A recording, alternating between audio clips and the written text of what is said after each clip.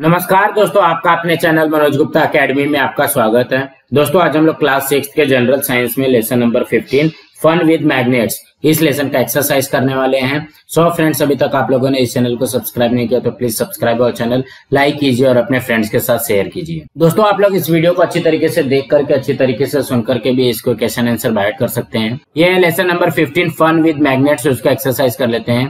Question number 1, how will you do this? First, determine whether a material is magnetic or non-magnetic. The answer is the material should be taken near to the magnet. If the material sticks to the magnet, the material is magnetic. If it does not stick, then it is non-magnetic. Now next, second, explain that a magnet has a certain magnetic field. The answer is keep a magnet in the center of a paper.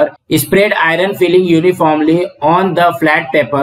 The iron filling will get attracted to the magnet only till a particular region. Beyond this region, the iron filling will not get attracted. The region where iron filling are attracted is the magnetic field, whereas the region from where the iron filling are not attracted will be the region with no magnetic field. This experiment can give some idea about the extent of magnetic field of a magnet. Now next, third, find the north pole of a magnet. The answer is suspend a magnet freely in the air with the help of a thread. The north pole of the magnet will point to the north direction, while the south pole of the magnet will point to the south direction. If the directions are not known, then we can use mariner's compass. Take a magnet near the mariner's compass, the pole which shows repulsion, if taken near the north pole of a mariner compass, will be the north pole of this magnet. Now next question. Question number 2. Which magnet will you use? First,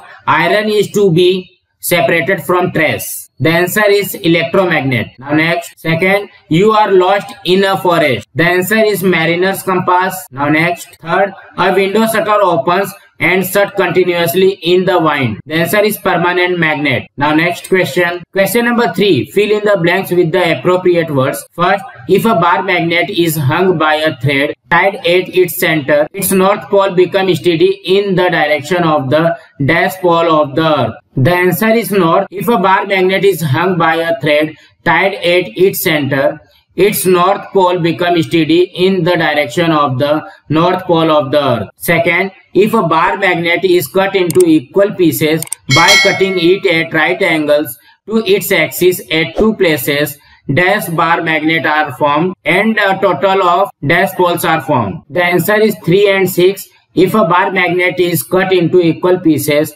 by cutting it at right angles to its axis at two places, 3 bar magnet are formed and a total of 6 poles are formed. Third, there is repulsion between the dash poles of a magnet and attraction between its dash poles. The answer is like opposite. There is repulsion between the like poles of a magnet and attraction between its opposite poles. Fourth, when magnetic material is taken close to the magnet, the material acquires dash. The answer is induced magnetism. When magnetic material is taken close to the magnet, the material acquires induced magnetism. Fifth, if a magnet attracts a piece of metal, that piece must be made of dash. The answer is magnetic material or iron. If a magnet attracts a piece of metal, that piece must be made of magnetic material or iron. Sixth, a magnet remains steady in a dash direction. The answer is north-south. A magnet remains steady in a